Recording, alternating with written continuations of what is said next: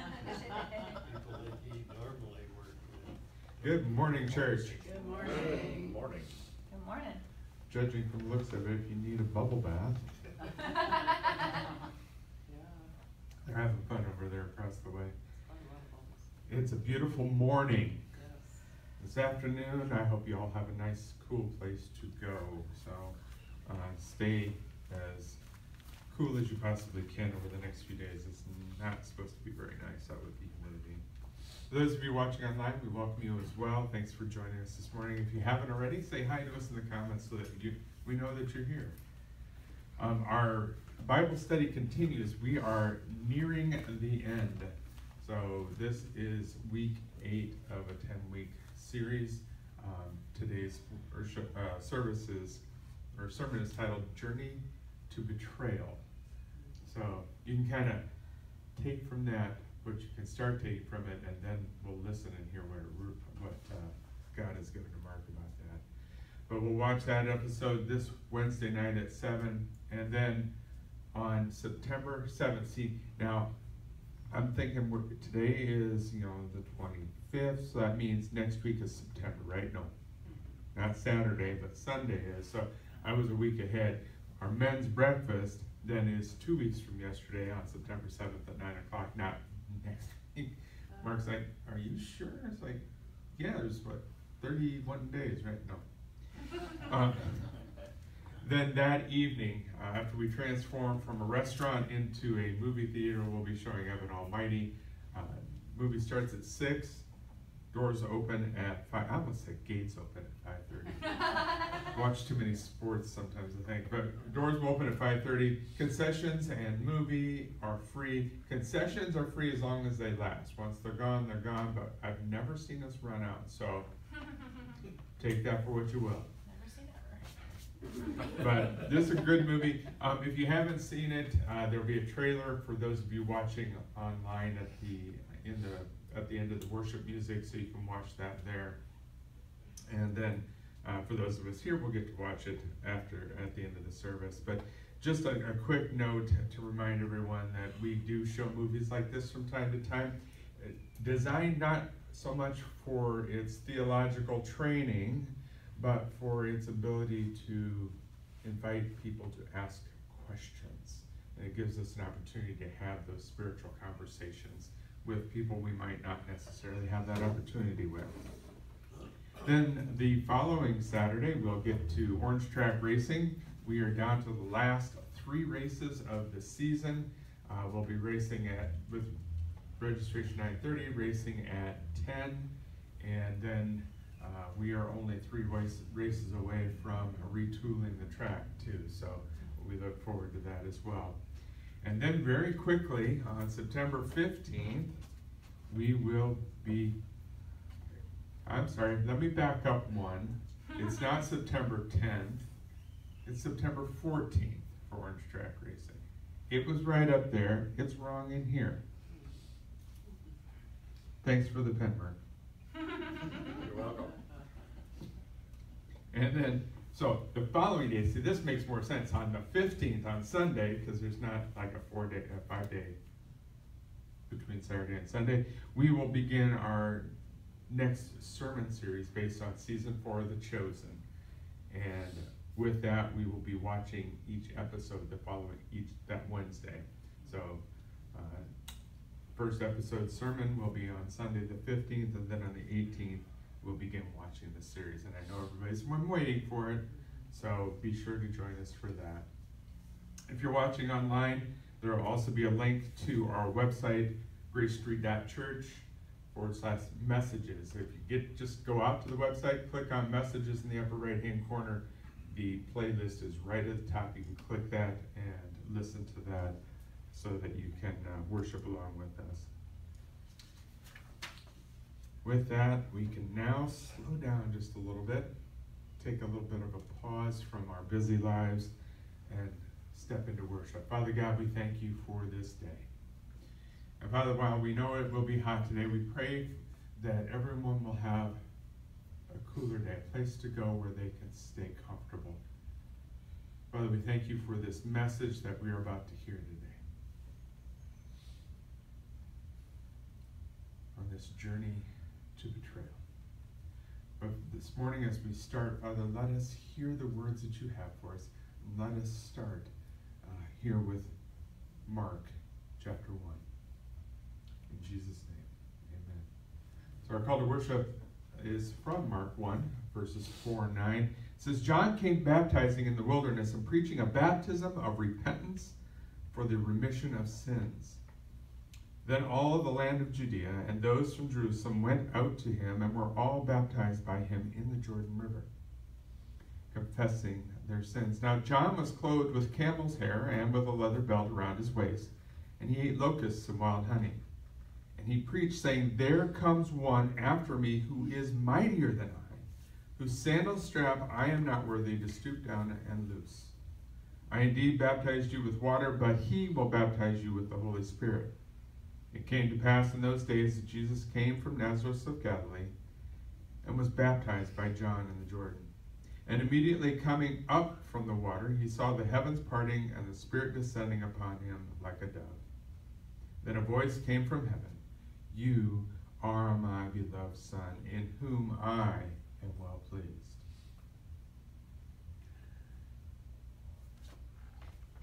We're all very familiar with this passage.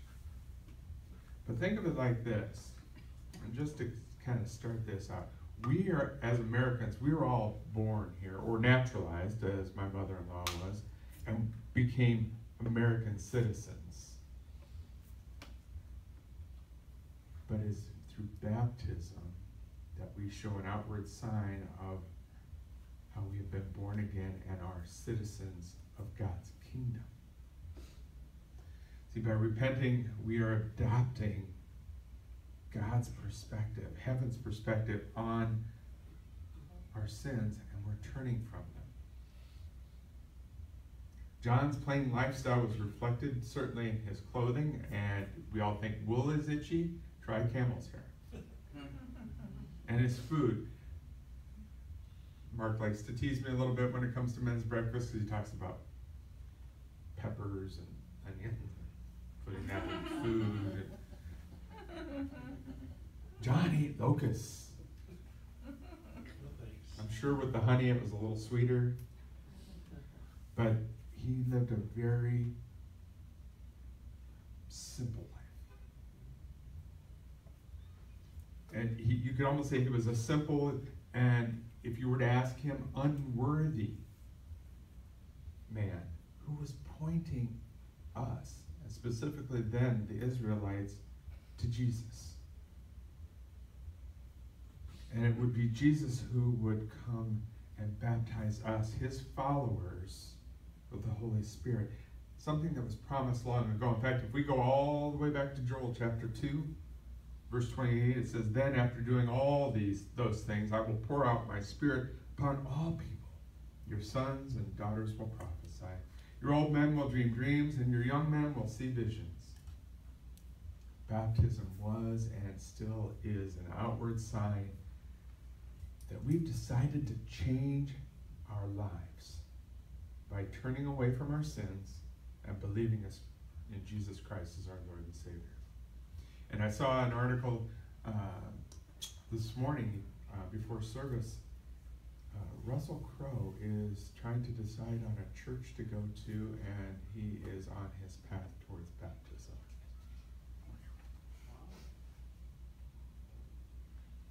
Sorry.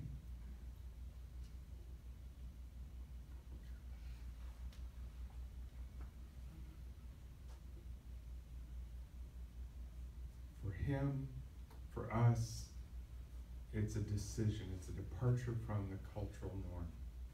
And that goes all the way back to John's time, Jesus' time, where it was a radical departure from Jewish custom for people to be baptized as a sign of repentance. Jesus was baptized to identify with us as sinners, whom he'd come to save, so that he might be distinguished as the Messiah, the Son of God. This is but the beginning of a journey where he would teach, he would would show by example. He would love. And ultimately, be betrayed. Father God, as we hear the message that you've given to Pastor Mark this morning, may our hearts be humbled by your words. May we see the love that you have for us. May we understand that it wasn't just Judas's betrayal, but our sin that is also betrayal. Open our ears, open our minds, and open our hearts. In Jesus' name, amen.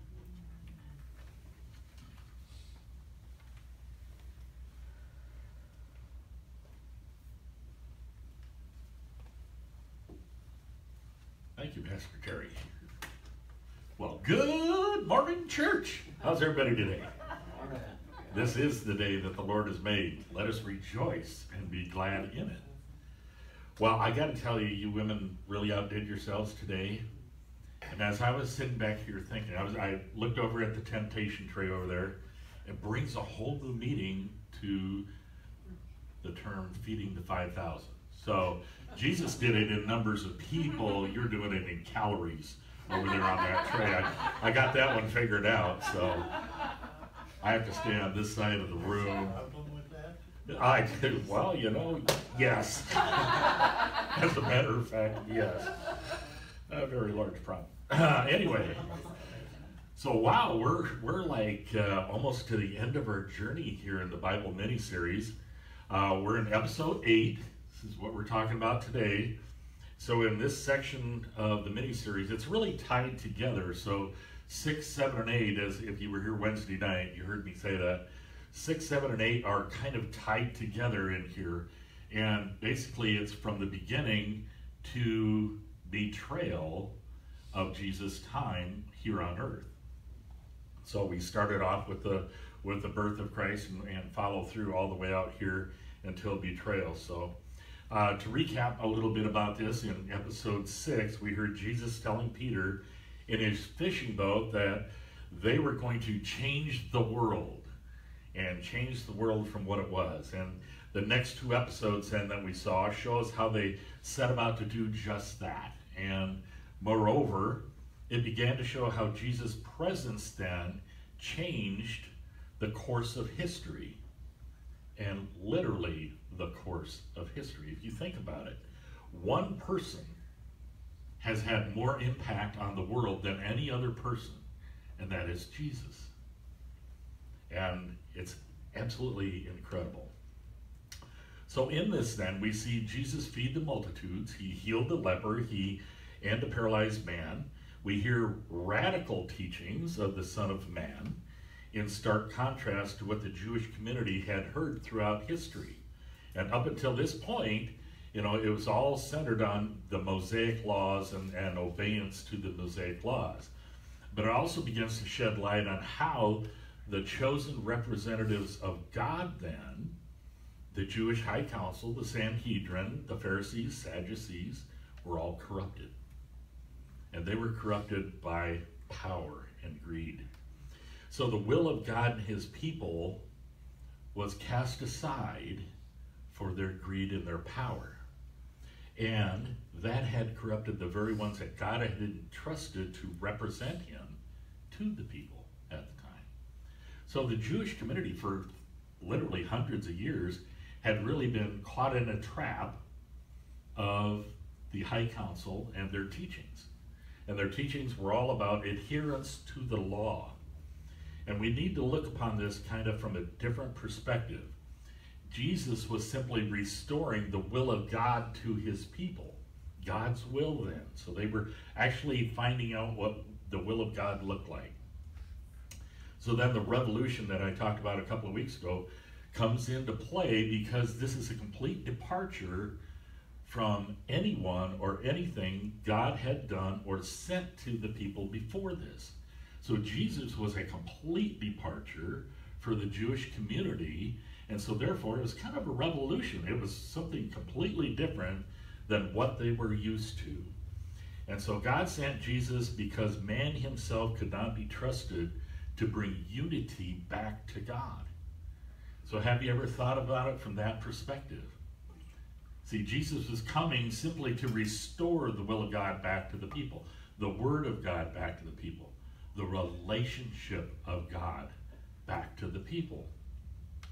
So Jesus came to earth, born of a virgin, never been done before or since, walked amongst the very people he was here to save, God's presence in the midst of the people. So what that did was it gave them a living example of God among us and how to be a godly people in an ungodly world. And so when we think about that, that is really, really something. That's a departure from anything we'd had before. Now God sent his commandments, which were sent to the people out of love. And if you take a look at the commandments, they're broken out. The first 4 are your relationship with God. The last 6 are how you are to relate to everyone else and how to be that godly person and how to show that love to others. So I borrowed that from Dr. Jeremiah, so I thought that was cool. So God gave this living example of God among us in Jesus and how to be godly in an ungodly world.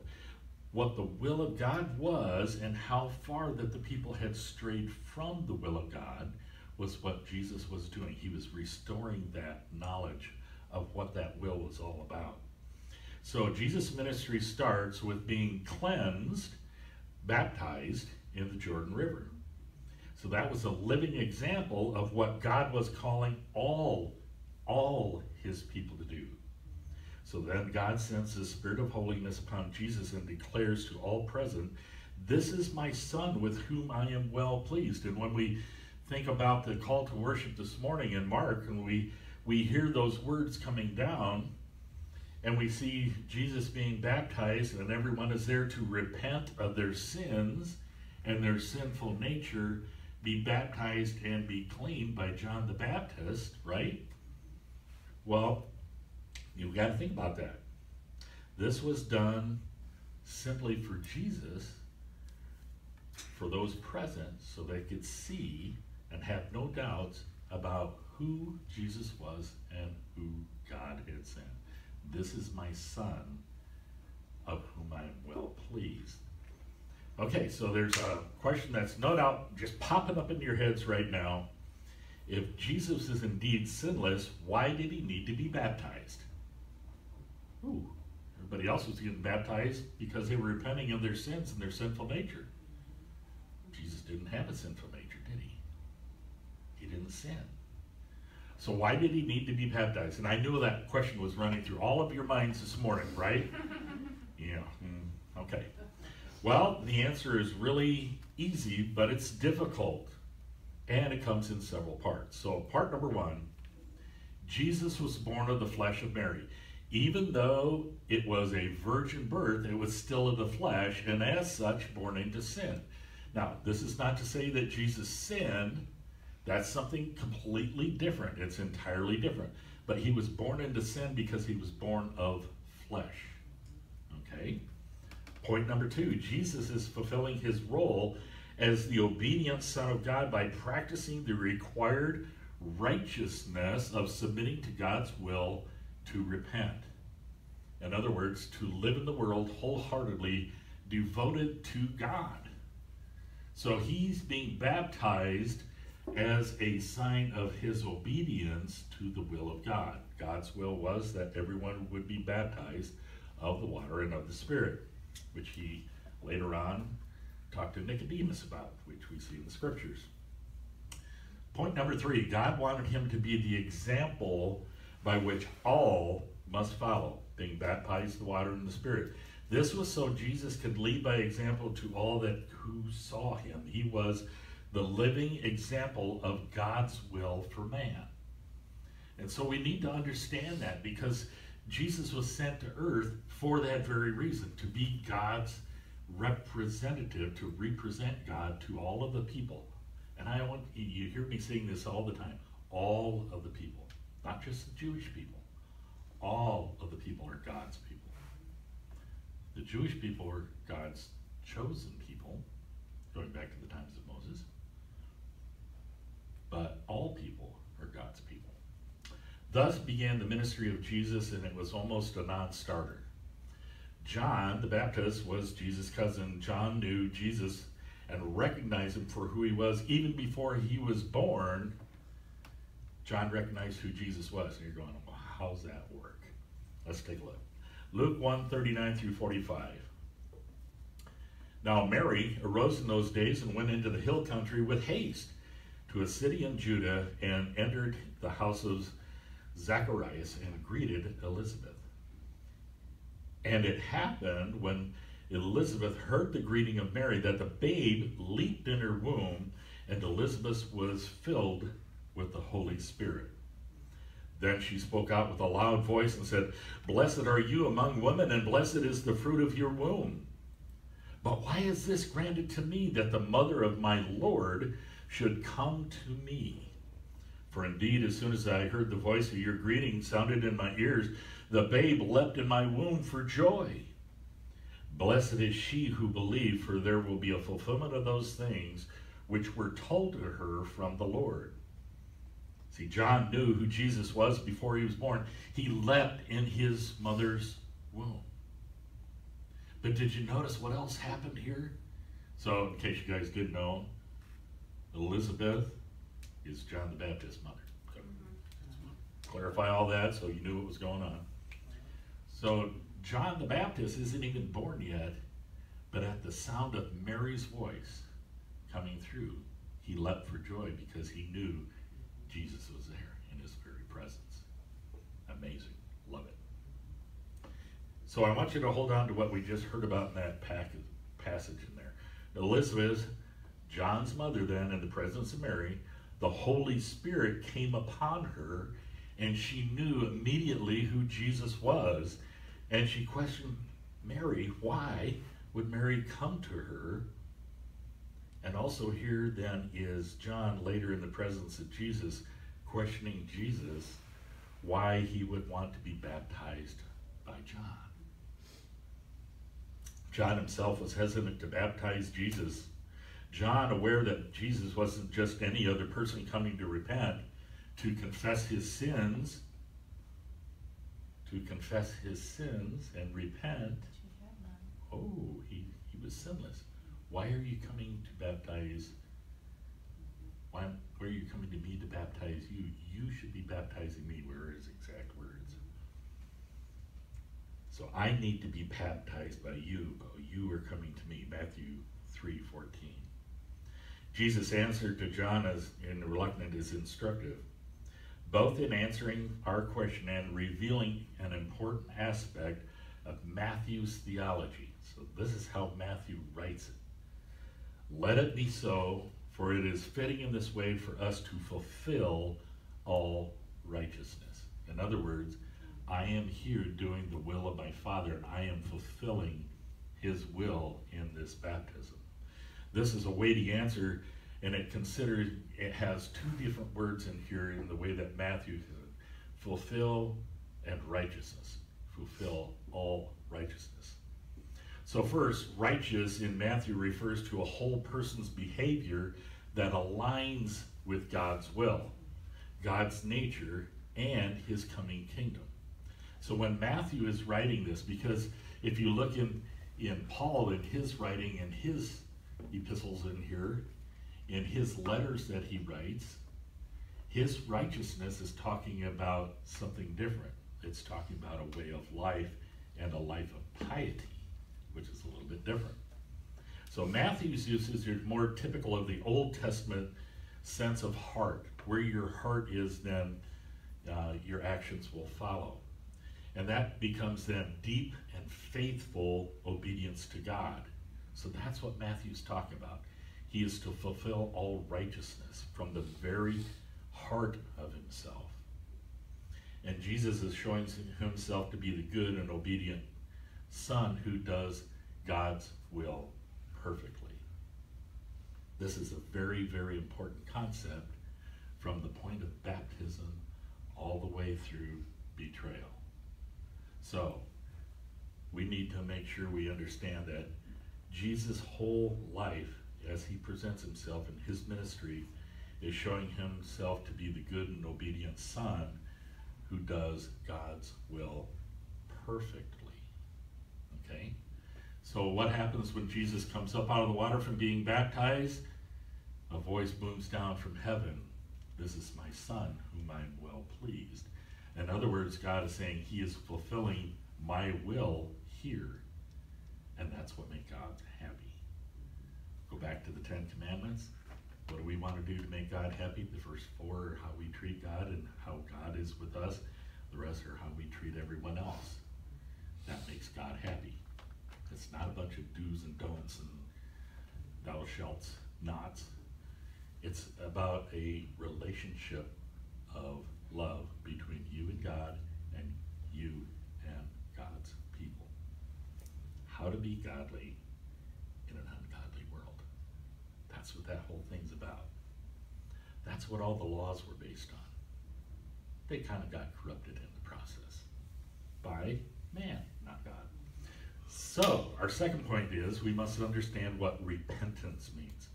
So today, the word repentance often evokes that image of somebody on a street corner with a sandwich sign that reads, "The end is near," or hanging one up here and holding it up on it. I remember a few years back, there was a preacher from a certain Baptist church that would stand down on the corner, and boy, I'm telling you what, he was raining down on people, screaming at the top of his lungs. And, you know, when I lived in Chicago, there was always somebody down there with the end is near sign somewhere down there. And it was really something. But biblical repentance is a little bit broader and tuned differently. The call to repent, for the kingdom is near, which is in Matthew 3:2 and 4 and 17. That is an urgent invitation then to reorient our values and our habits, our loves and our thinking, and our behavior according to a different understanding. And that understanding is going to be one that is rooted in the revelation of God's nature and in his coming reign. Okay? One is of a sinful nature. The other is to say, hey, we want you to repent. It means we want you to change from your current behavior patterns, the things that you're doing now. We want you to stop doing those, realign yourself to what God wants you to be doing. And in short, repentance becomes being a disciple.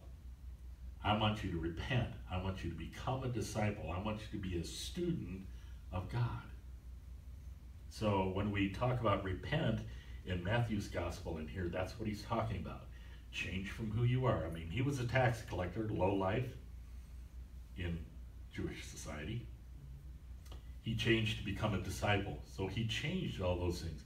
His behaviors, his habits, his loves, his understanding, and his thinking changed to align himself with the will of God and what the will of God was for his life.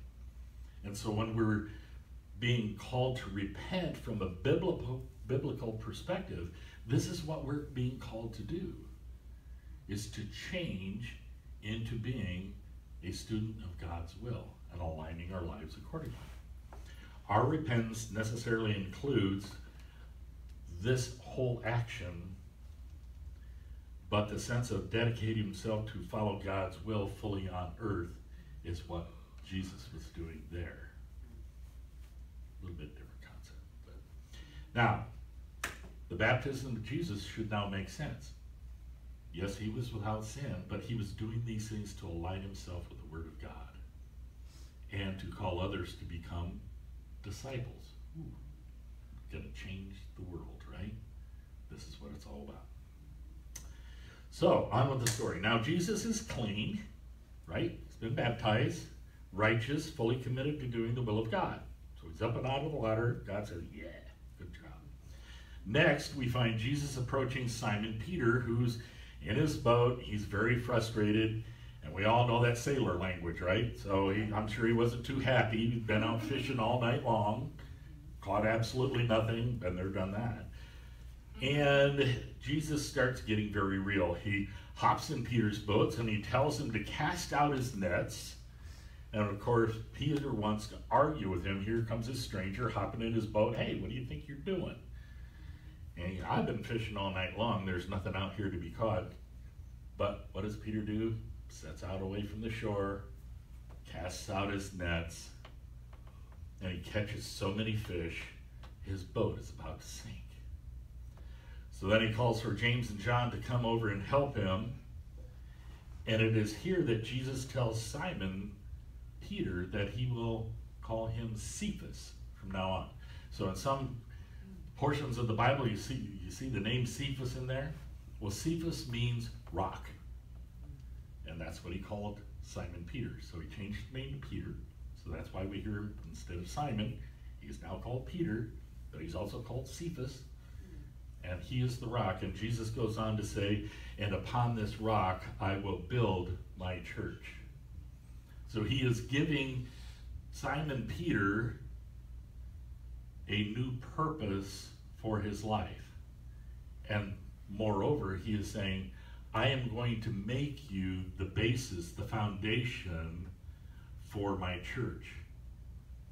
We all know the story of the house that's built on the sand and built on the rock. Put one and one together, you get four. So, he calls him Cephas, which is the rock. And here Jesus begins to choose the ones who are going to help him set that revolution into play to change the world. To change the world. So, throughout episode 7, we see the many miracles, and we see all kinds of different things going on. Miracles that Jesus performed. He healed a paralytic. He healed a leper. He moves throughout the region, showing the people, not just the Jews, but Gentiles as well, what a godly person should be like. And this is what is meant by he was coming into all the world to make disciples of all men. Repentance, making disciples of all men. I'm going to make you a fisher of men. So, caring, compassion, empathy for those who are cast out by society and in their own communities. Jesus gives the Sermon on the Mount, which is perhaps the most influential message ever delivered. And this makes the Jewish ruling class then have cause for alarm, because in the process of Jesus doing his good works for the people are following him more than the religious leadership.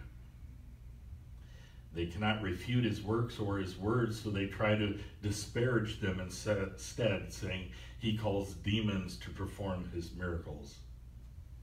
So Jesus confronts the Pharisees as they're getting ready to stone a woman to death because she was accused of adultery, and instead Jesus teaches them a lesson about humility and grace and compassion.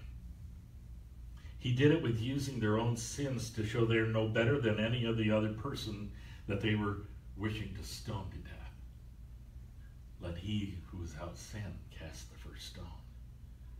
And they all had to drop their stones. And then he says to the woman, where are your accusers? Where are your accusers to condemn you? I neither condemn you either. Go and sin no more. And he shows compassion. He shows grace.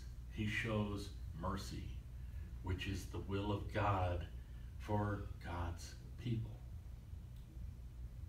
But the Pharisees, what did they want to do? They just wanted to stone her to death because the law says if you break the law, you get stoned. No grace, no mercy, no compassion, nothing. No love, no God's will. Okay. So they couldn't argue or refute what he said or did because he used their own law to show them it applies to all equally. In other words, you guys are just as guilty. So how can you pass judgment? This is a hard lesson for the rulers, and it infuriates them because they know he's right. but they lose control every time he intervenes. Plot thickens. So this is very important for us to understand.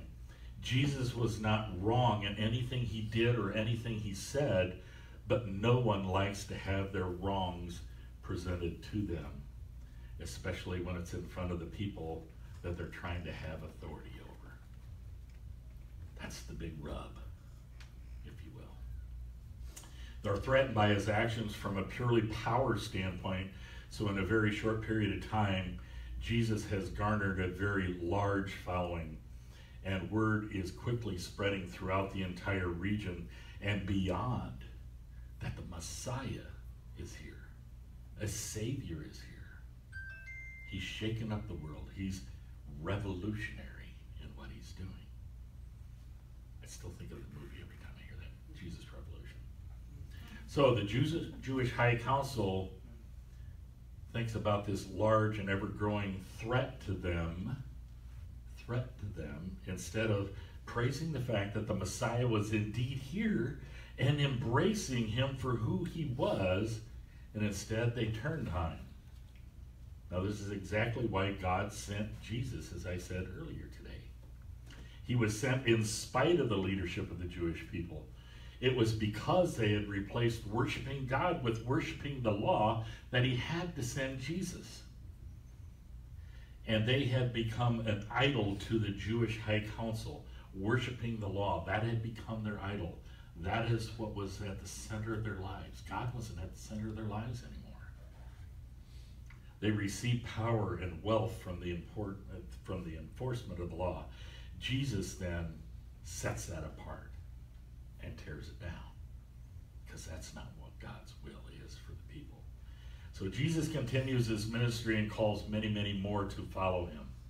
He gave the message on the plain and feeds the 5,000, not the calories on the tray, but the 5,000 people.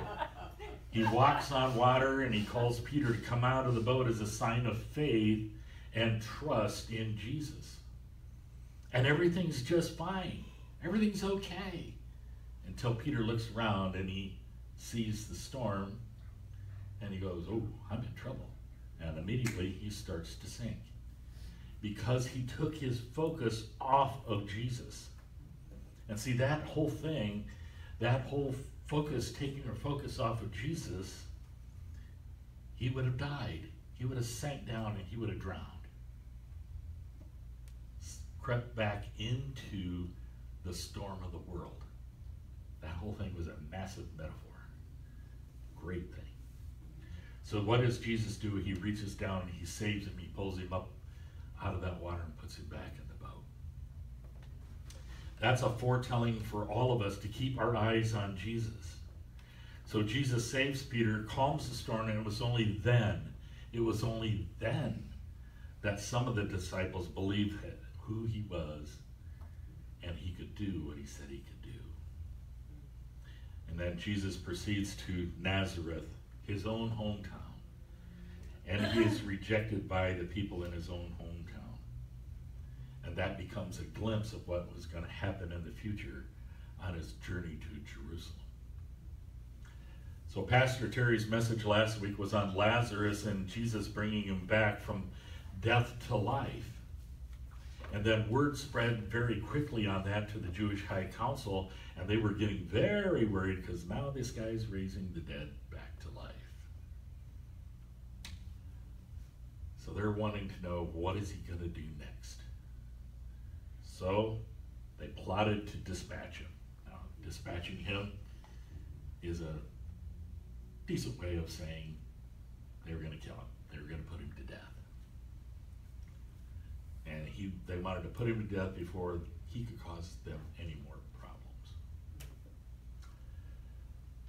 So then Jesus comes to Jerusalem riding on a donkey, an indicator that the prophecy was being fulfilled through him and that the Messiah has indeed arrived.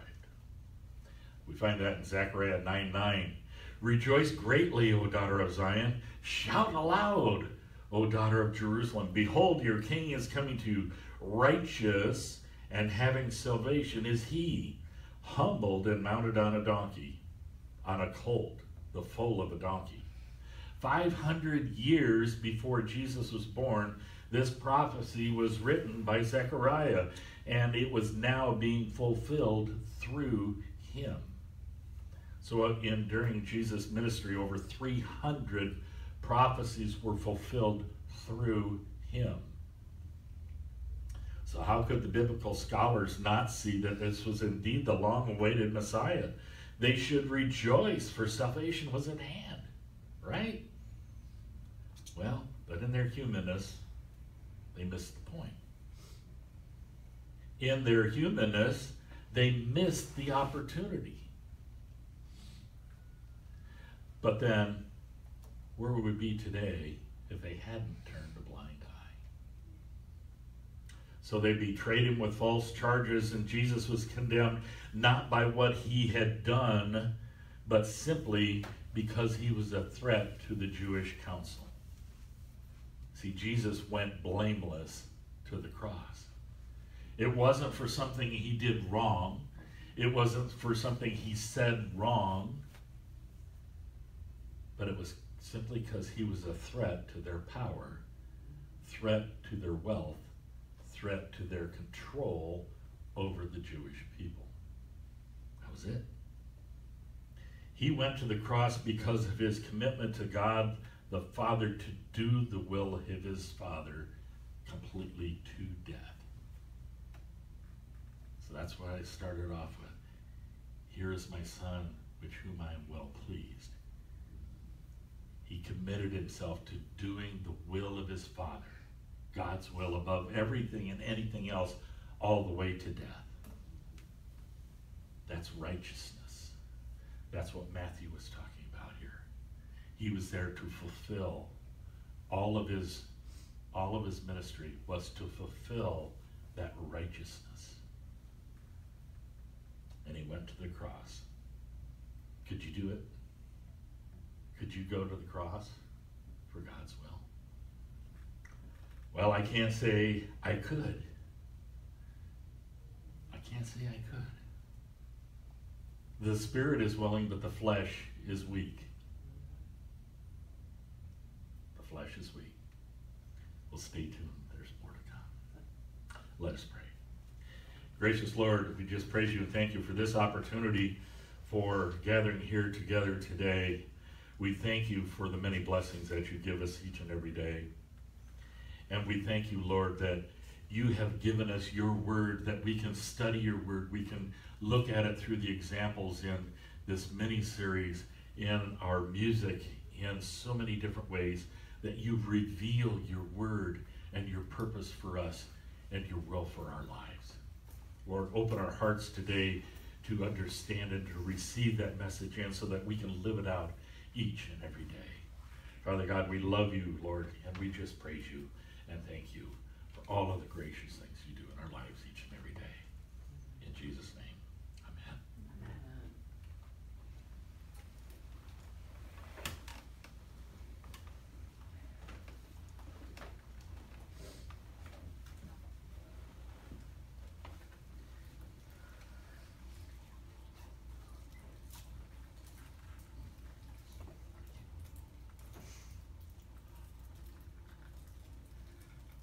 This meal we're about to share together is just a moment in time before that betrayal.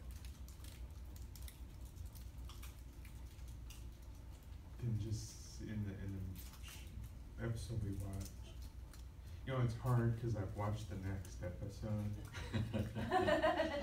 again, and so and Mark knows this, they just become like this, but in it, whichever one it was, we know that Judas shared this meal with Jesus.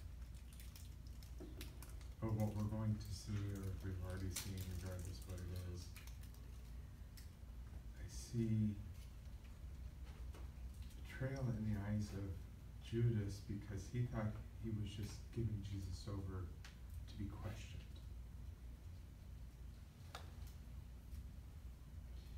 We don't know what our actions will do.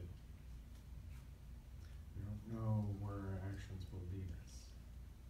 But what we can do is look to Christ and know that that action, that acceptance, that baptism makes us children of God, residents of heaven, citizens of heaven. That's why we can take such solace when we share this meal. So it was on the night that Jesus was betrayed, he took the bread and he broke it, saying, "This is my body broken for you. Take and eat."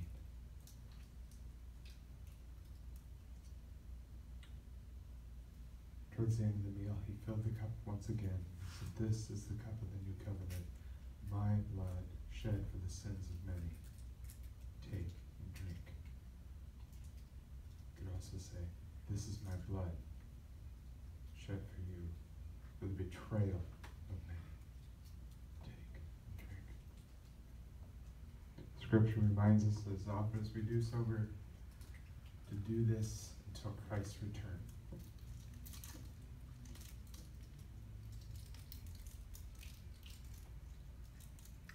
Body of Christ, broken for you, take and eat. The blood of Christ shed for you, take and drink.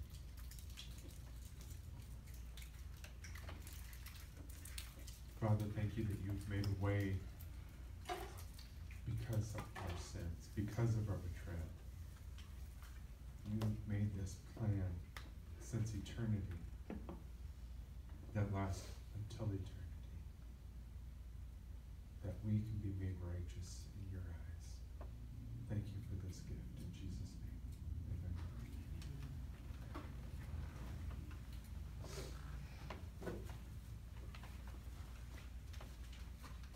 So, good morning, everyone. Good morning.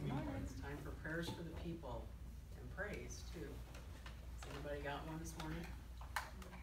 I do. Awesome. Well, just a real quick thing. Friday, I was with Jace and we went to a bicycle shop in Iowa City and we were coming home. We were on the interstate and I was in the fast lane passing a semi when the semi decided to push me off the interstate. And so I swear Jesus just took over and we were on the grass in the median passing the semi and we got back on the interstate right before the cables started again. Oh, wow. So praise God. And you know, I wasn't even nervous. It was until afterwards, you know, that I realized that we could have died, but you know, God was there watching over us and he took care of us like he always does. And you know, you go through your life day after day and you don't think Jesus is with you, but yes, he is everywhere. So that's my praise for this morning. Yeah. So anyway, let's go to prayer. Father God, as it says in Psalms 92, 1 and 2, it is good to praise the Lord and make music to your name, O Most High, to proclaim your love in the morning and your faithfulness at night. As we come into your house today to praise you and honor you and lift up prayers and petition to you, we thank you for your mighty power, for your majesty is over all the earth. Your kingdom will reign forever. Glory be to the God Most High. Father, you never leave us or forsake us. Just when we think we are far from you, we may be in despair or caught up in the strife of life. You are there right beside us, walking with us or carrying us through this life. You are an amazing God, awesome in power and glory and honor. Psalms 27, 1 and 2.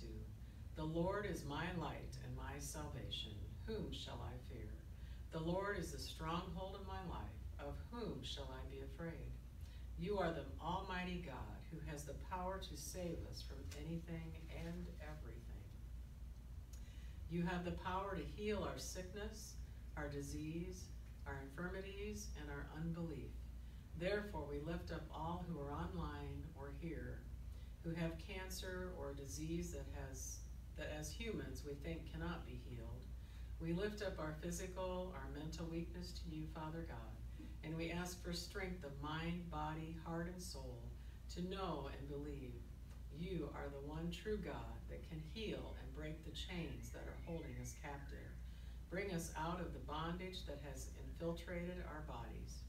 Bring healing, Father, to all who are in need. Help them to know that they are loved by you. Help them to call on your name, for you are Yahweh Rapha, the Lord who heals. There is no other God. Father, I lift up Lynette's family to you. Her mom and dad are both failing, and we ask that the blood of Jesus wash over them. Give them all peace in their hearts and minds, healing to their bodies. Give the family discernment to know how to help their parents, how to speak to them. Give them courage and energy to help their parents through this time in their lives. May they all find you right there with them as each day unfolds. Father, we lift up Mary to you for healing of her knees and joints. As she sees the doctor this week, give them wisdom to know exactly how to help her. Please comfort her and take her pain away. Give her strength, courage, and energy to face each new day. Father God, I call on you and I ask for prayers for Trey's mother. I ask for healing for his mother, Father God. She's got COVID, and I just pray that you will walk with her through this and bring her back to healing in Jesus' name. Father, we continue prayers for our children and grandchildren, and coming into their lives, put Christian people in their path to show them who you are, that they may worship you and follow your 10 commandments. As the children go back to school this year, may our school boards and city and governments in each state bring you back into the schools where the children may learn your commands. Know that you are the way, the truth, and the life. For the way of the world is destruction to their bodies, minds, and souls. Father, we need a revival of hearts all across this nation. I pray it happens this year, Father God. Please protect our schools from the evil one who seeks to kill and destroy the innocent. Thank you, Jesus. I also pray for protection for our homeless population. Feed them, house them, and give them hope for each new day. And Father God, there are fires still raging out of control in the western part of the United States, Wyoming, Montana, California, just to name a few. As in 2 Corinthians 3 and 4 it states, "For though we live in the world, we do not wage war as the world does. The weapons we fight with are not the weapons of the world. On the contrary, they have divine power to demolish strongholds. Therefore, by prayer and petition, we are asking for you to bring the rain, sleet, or snow to drown out the fires, break the power of the fires, and stamp them out. And we ask this all in your mighty and precious name, Lord Jesus. Amen.